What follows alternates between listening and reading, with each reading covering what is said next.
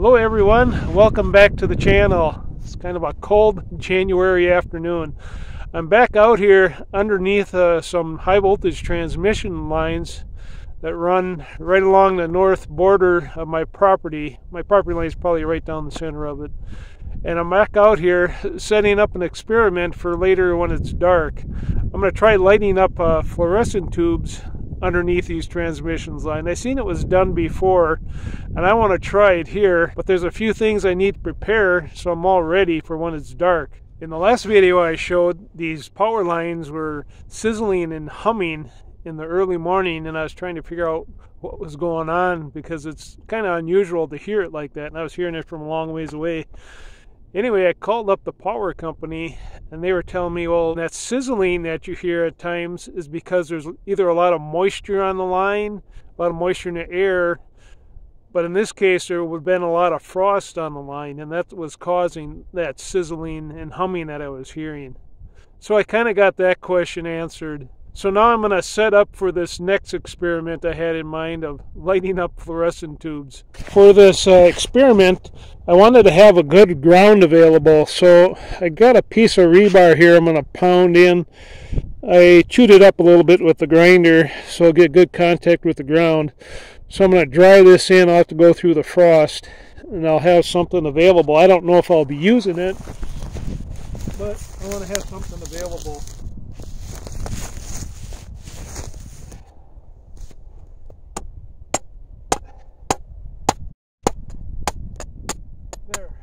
There, that'll work.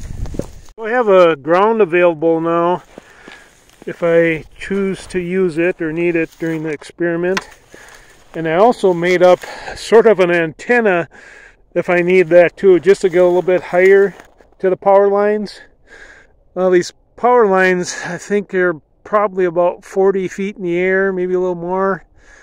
And I got about maybe a 10-foot antenna here.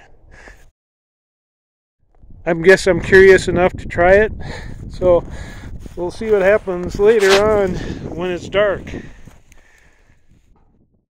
These are the fluorescent tubes I'll be taking out there when it's dark to test out. I just got these at some discount prices. I think they all work. Some are from a restore, kind of like new old stock, but I think they all work. This first one looks just like the very standard fluorescent tube. It's 4 feet long, about 1.5 inches diameter, and this is a 40-watt one. This next one over here is about 1 inch diameter, the same length, 48 inches long. This one says it's a 32-watt one. This one here is a 30-watt one. It's a little bit shorter. I think it was about 32 inches long. It says it's 30 watts right there. This one here, this U1. It looks like it's about 2 feet long, maybe. I don't know what the wattage is on this one. That doesn't say. But I probably got maybe, I think it was $6 for all these. And that's what I'll be taking out there to try out. And I'll just hold them up in the air to see if they light up. And I'll take some clip leads out there to attach it to a ground to see what that does. And on the other end, I can attach a clip lead to that little makeshift antenna I got to see what that does. But we'll wait to see what happens when it's dark.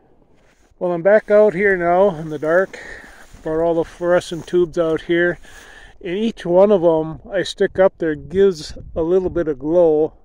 But it's really hard to pick up on the phone. I'm showing it here. You might be able to see it a little bit. Each one of them did a little bit of glow. Well, I'm walking around a little bit. You can see the tube glows some. Kind of disappointed at how these cameras work in the dark. But it is kind of cool that these light up. I don't have anything hooked up to this tube at all right now. It's just, I'm just holding it with my hand. But it is, I suppose, maybe if I hold it way up there, that's probably about 10 feet to the top of the tube. Probably maybe 7 foot to the bottom. I'll hold it down a little bit. So This is just straight out in front of me now. That's about the height of the tube. I suppose the top of the tube is still maybe 7 feet. I'll bring it closer. Yeah. When I got about 4 foot off the ground, it went out right there. And it comes back on. I'm gonna keep walking off to the side of the power line. I guess you can't see the towers at all on this camera, but I'm not directly under the power line anymore. Actually, I'm going south, and well, it's just completely dark out here. Can't see anything. But right, it's starting to get a little bit dimmer. I gotta be about 30 feet from the power line right now, I think. It's still glowing.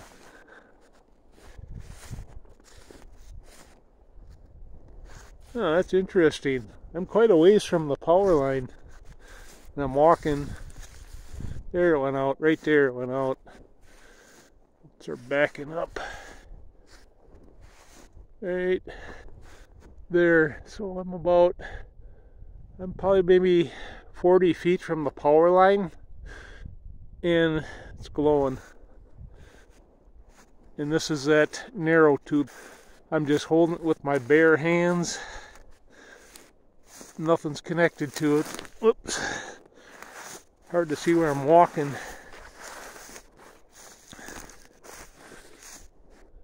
Well, I am getting some activity, but this is the bigger tube I got holding up right now. You can make it out a little bit. It's not real bright. Well, on the camera it's not real bright. But I can see it pretty good without the camera. Just with the eye I can see it pretty good. But even sticking the ground to the one end didn't really change that much. So what I ended up doing to get some brightness out of one, this is the other 4 foot tube. It's a 1 inch diameter, 4 foot long. And what I got this one hooked up to the ground on the one end and my makeshift antenna to the other end. And I just got it set up against that sawhorse that's setting there. And you can't really see the antenna out there, but it's about 9 feet off the ground. It was just a scrap piece of aluminum, and that's making it pretty bright. It looks brighter in person than it does on the camera phone. But that was the only way I could get any brightness really out of it that would show up good on the camera. And you can see it from quite a ways away. So I'm getting some effect. Right now it's kind of hard to see through the camera, but the one tube on the left is hooked up just to my makeshift antenna. There's no ground connection. The bigger tube, just right next to it, is glowing a little bit. It's got the ground connection, but no antenna connection. And now I'm gonna switch the antenna connection over to the bigger tube. Okay, that one went dark. And really hard to see out here. There. Now I got the bigger one hooked up to the antenna in the ground. I'll move it around a little bit or something. I guess the little one was a little bit brighter. This one isn't as bright as the other one was. It's glowing, and it's just sitting on the ground. So that's kind of the effect I'm getting. And this is a clip of just that U-shaped fluorescent tube. I just have it setting right on top of the sawhorses. I got my little antenna connected on one end and the ground connected on the other end. Not real bright, but it is glowing. I guess that little 4 foot little tube was working the best out of all of them. And here I got the little narrow tube, 4-foot long tube hooked up by itself again. It's the one that seems to be working the best. And when I was hooking this ground up to there, I'm going to see if I could even see it spark a little bit. I don't know if you can see that sparking. That's just me touching my little antenna wire to the fluorescent tube. So that thing is putting a little bit of spark there.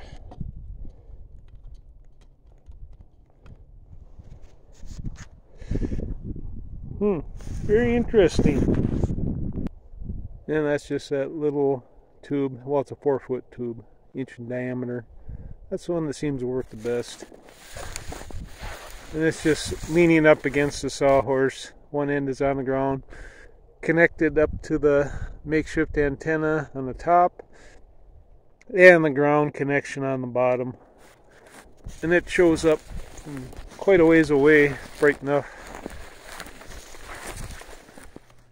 Well, this was all sort of a demonstration of the transmission of energy through the air. It was all pretty interesting.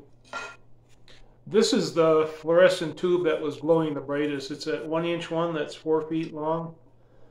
Just a standard fluorescent tube as far as I know. It's a mercury vapor. It's a West Point commercial bulb, it says. But that's the one that was glowing the brightest. The other ones were somewhat a little bit dimmer for some reason. All of them were glowing to some extent, but this one seemed to be the best that was working for me. When I talked with the power company, they informed me that the voltage on that line was 230,000 volts. For some reason I was thinking it was 176,000. I don't know if the electrician told me that, but anyway, that was a 230,000 volt line. It was pretty interesting how that EM field from that line spreads out so much, you know, even way off to the sides of the lines themselves. So that was kind of interesting. Now with the antenna I was using, I was confident that it'd be safe enough for a short trial. I had it propped up against a sawhorse, kind of stuck alongside its leg, and the height was about 9 feet tall off the ground. And I had equipment, you know, parked and passed through there. It was higher than that. So I was pretty sure that it was going to be all right for a short time. But for the sake of this video and for safety, I don't recommend that anybody try that. And you certainly won't want to leave something like that set up there very long, because then the power company might have something to say about that. What did surprise me a little bit was the spark that I was getting off of that antenna wire when I touched it to the top of the tube. It started me thinking of other experiments I might want to try. So it's likely I will be back out under those transmission lines trying something else that might not be very safe. And I'll probably have a video of that coming up. So thank you for watching this one. I'll see you in the next one.